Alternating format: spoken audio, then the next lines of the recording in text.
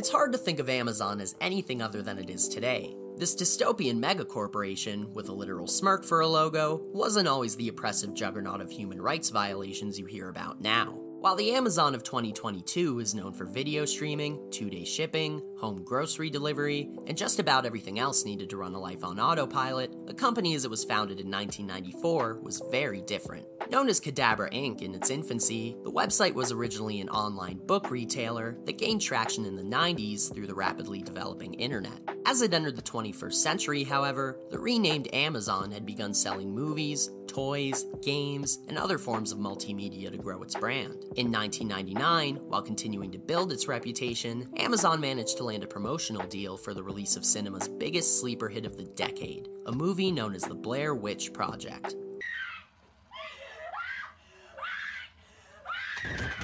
When the film was released on home media, Amazon would take massive steps in promoting it, creating a standalone webpage that allowed customers to pre-order Blair Witch on VHS and DVD, as well as stream a deleted scene not found in the final film or its upcoming home releases. This deleted scene would be the first video clip ever streamed on Amazon.com and was seen as a major step in embracing the internet as a mainstream tool of promotion. Over 20 years later, though, the clip itself has vanished, with no downloads, recordings, or direct transcriptions available. While the 2-minute outtake may not have been good enough for the release of Blair Witch, its existence holds an important, underrated place in the history of online streaming and Amazon itself. So grab your maps. Take that fucking map into the creek yesterday.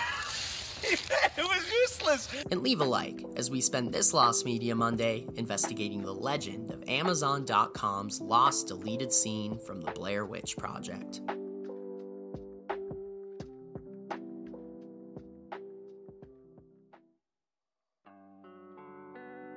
The Blair Witch Project was a 1999 horror film that redefined not just its genre, but the movie industry as a whole heading into the 2000s. The film itself is responsible for popularizing found footage horror in America, building the foundation of the genre's most recognizable tropes as we know them today. Shot on a shoestring budget of just $500,000, the film used low-grade camera equipment operated by the characters themselves to build horror based on atmosphere, tension, and a fear of the unknown, as opposed to gore, monsters, or anything that cost more than $5 to put together. Its final scene infamously saw the main characters killed off screen, with the film suddenly cutting to credits without offering a clear look at the monster or a clear explanation of what just happened. If that sounds familiar, it's because these are the same creative tentpoles that hold up films like Paranormal Activity, Unfriended, The Devil Inside, Amityville Haunting, and many, many more. But Blair Witch was also responsible for change on a much larger scale, with its guerrilla marketing tactics and resulting financial success, causing the movie industry to look at the internet as a viable tool for advertisement.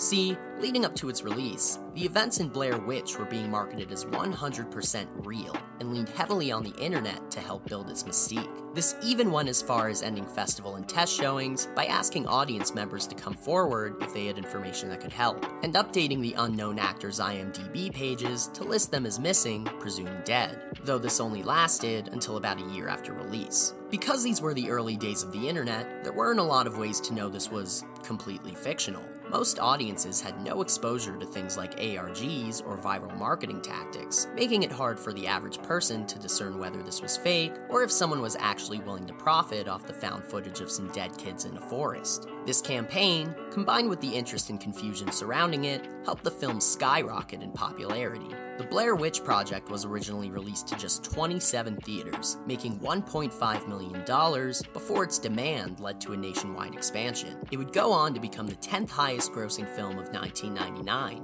earning back its budget 1,000 times over and becoming one of the most profitable movies ever made. This is where Amazon enters the scene. The site viewed the upcoming home video release of the Blair Witch Project as a great hype generator for its rapidly growing business, and partnered with Artisan for a promotional campaign to help steer potential customers toward the online retailer. On September 1st, 1999, nearly a full 2 months before the film was available for purchase, Amazon issued a press release stating fans could head to their website to not only pre-order the Blair Witch Project and pick up related merch, but also stream a deleted scene from the film, one that couldn't be seen anywhere else. In the release, a quote from product manager Jason Kylar also noted the internet as a factor in the film's success, and as a reason for the partnership itself, stating, The success of the Blair Witch Project opened the industry's eyes to the impact the internet can have on Hollywood. We are thrilled that Artisan is continuing this commitment by giving us exclusive online rights to this footage. It's only fitting that a film that gained much of its massive popularity through the web is now offering this exclusive footage via the internet at Amazon.com. Labeled as newly discovered footage shot during the last days of the crew's lives, fans could watch the 2-minute clip by installing a Real Player add-on that would allow it to be streamed directly on Amazon's webpage. This was groundbreaking at the time, as clips had never been viewable within the website itself. The press release marked the scene as the site's first embedded video, stating the venture was, quote, continuing Amazon.com's reputation for cutting-edge technology, and noted the scene wouldn't be released in any other format. Decades later, Amazon and Artisan have stayed true to their word. No future home releases have included the scene, with even the most recent Blu-ray version of Blair Witch earning criticism for its lack of extras. From what the Internet Archive can tell us, the clip and the dedicated Blair Witch page on Amazon.com were present for less than 2 years, first appearing in September of 1999 before being removed in mid-June of 2001. It's been 21 years since this piece of lost film has seen the light of day, and with every new version of Blair Witch neglecting to include it, it's hard to say for certain if it ever will again.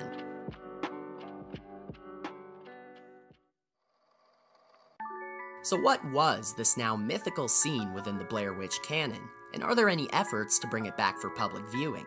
Well, after Amazon released the scene in 1999, film site PlasticIguana.com provided a short write-up as part of a page that described Blair Witch's known deleted content. It appears to take place before the main characters actually enter the Blair Witch's forest, and was described as follows. It's a brief scene during the trio's stay at the hotel, where Heather sets down the rules of the shoot and how she's the boss. What she says goes, since she has more money in the project than the others. The scene ends with Heather turning the camera on herself and telling the viewer that she's committed to the project, and anyone who isn't can basically take a hike. Without knowing that their description of the scene would serve as its lone bit of concrete information over 20 years later, Plastic Iguana was nice enough to give their impressions as well, stating that it's, quote, a good scene, but it's just another one of the Heather on a power trip segments that we've already got plenty of throughout the film, which is probably why the filmmakers cut it. Thanks to that information, fans are aware of what they've missed for the past 20 years, but that's probably why they're not rushing to find it. Without adding much to the lore of the witch itself, or giving us anything new to the characters, it's hard to feel like there's anything of substance to find here. A search for the scene could potentially take years, and would need to involve ex-Amazon employees and film crew, while navigating any legal agreements that keep the scene under wraps. All that effort, just for 2 more minutes of characters being passive-aggressive, in a film that spends its first hour giving us nothing but that, just seems counterproductive.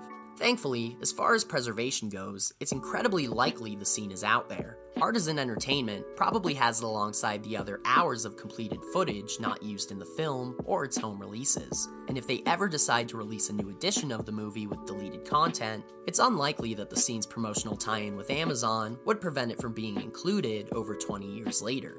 The scene may not be the most interesting piece of lost media, and even within the realm of its own canon, there's nothing especially important about it, but the missing Blair Witch scene does hold an interesting place in history, mostly due to the format of its release. As the first video clip streamed on demand on Amazon's website, this 2-minute scene represents the first footprint of a journey that would lead to Amazon's Prime streaming service, and online streaming as a whole. The Blair Witch Project helped revolutionize how the internet could be used in film, but through this little-known piece of lost media, also helped revolutionize how film could be used on the internet. And whether or not it's recovered for public viewing, it still deserves recognition for doing that much.